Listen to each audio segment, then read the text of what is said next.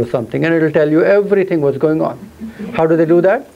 When you're trying to see whether the rice is cooked, do you take every grain out and see if it is cooked?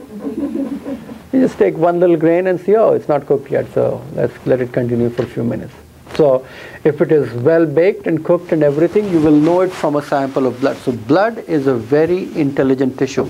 It is as important that Sushruta, which is one of the Samhitas of Ayurveda, they say that Rakta is almost the fourth dosha. Along with Vata, Pitta and Kapha, Rakta could be considered as a fourth dosha itself. And in the Greek medicine, in the Unani medicine, they consider Rakta as the fourth dosha also.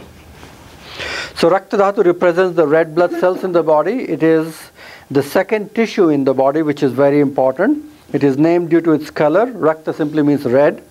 It forms 6 days from the day when you eat food. So whatever you're going to eat today, it will be converted into your red blood cells after 6 days.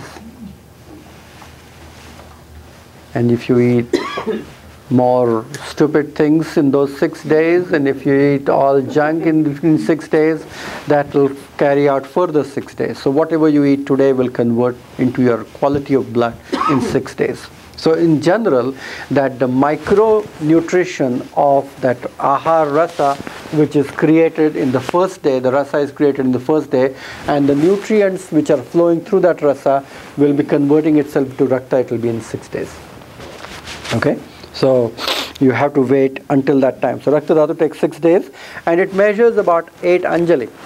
We say it's about 5.5 liters of blood you have in the body. But that blood contains plasma as well as water both. But we are talking about red blood cells.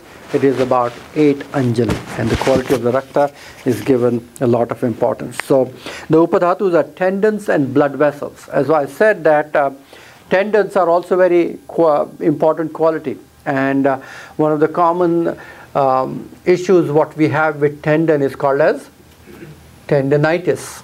It's the inflammation of pitta which affects the tendons.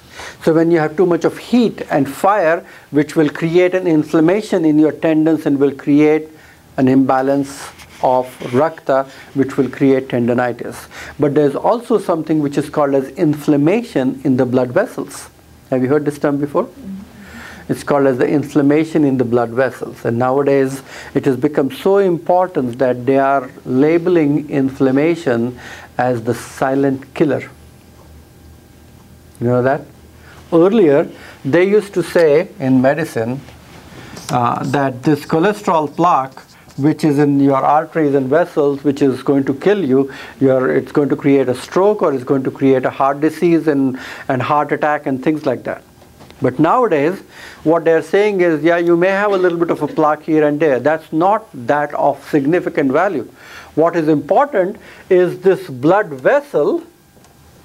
If that gets inflamed, that is really damaging, because that can get inflamed instantly. If this gets swollen, then this is very narrow.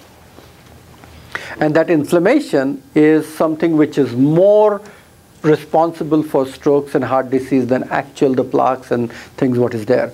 So what I'm talking here is when you talk about the blood which is flowing in here, if that gets really, really hot, it will create inflammation in here.